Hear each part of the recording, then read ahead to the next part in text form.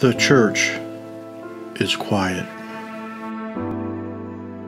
There is no coffee being served.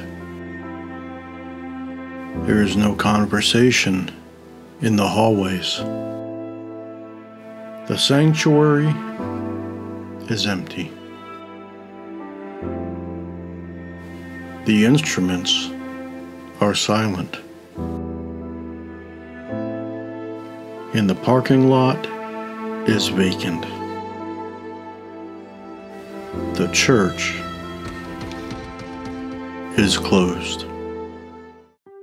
Or are we? You see, the building that we call the Ridge, it's not the church. I mean, it's a place that we come, it's a place that we worship God, to enjoy one another's company, to connect with people along the way. Our building is an amazing facility, but it is not the church. We are the church, you and I. And we were created for a time just like this. A time to be the church. A time to be kind and helpful and caring about others. And we still can worship God in our homes. We still can connect with people through phone calls, through Facebook, through text, even the old-fashioned way. Send a card. We are the church, and God has not forgotten about us. We just need to adjust to a new temporary norm. Tonight is the beginning of that norm, utilizing Facebook for what it was intended to be. Not a political platform, but a place to connect with people.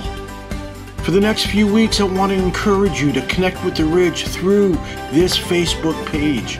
We'll be pushing a lot of content through here regularly. Church services, devotionals, Bible studies, encouragement, and love. Let your church family know about this page if they don't already. Perhaps you have to teach them how to sign up with Facebook and how to get a Facebook page themselves and how to find us. Please help those that you know. These are strange times, but they're not end times. And we will get through this together. So gird up, pray up, and join us here and connect with us at the Ridge. Connect with your church online.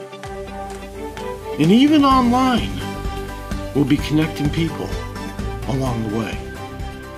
I'll see you at the Ridge. God bless.